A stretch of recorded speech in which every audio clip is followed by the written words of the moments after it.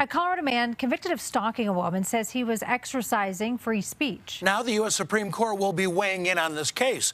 CBS 4's Rick Salinger on the story this evening at the Colorado Court of Appeals. And Rick, that's where this case was heard previously.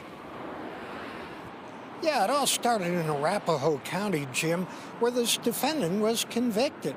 Then he lost again on appeal. Now the issue involved has taken it all the way to the U.S. Supreme Court.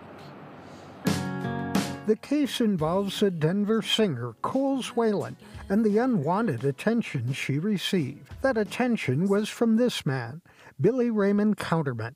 He was convicted of stalking Whalen.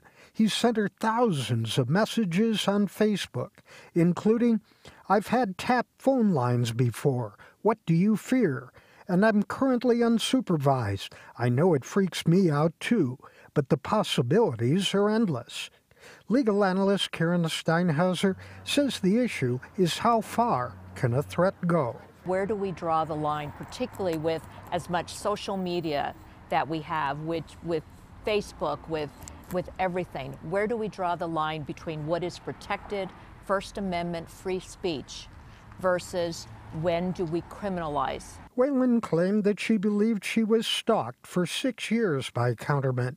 He first contacted her after she performed at a gay pride festival in Denver, with messages including dying. The type of words, the type of speech that causes somebody to be concerned for their own personal safety. The nation's highest court has now agreed to take the case over just what is threatening language. An interesting issue. We reached out to the parties involved in this case, but on this holiday, we have not yet heard back. Live in Denver, Rick Salinger covering Colorado First.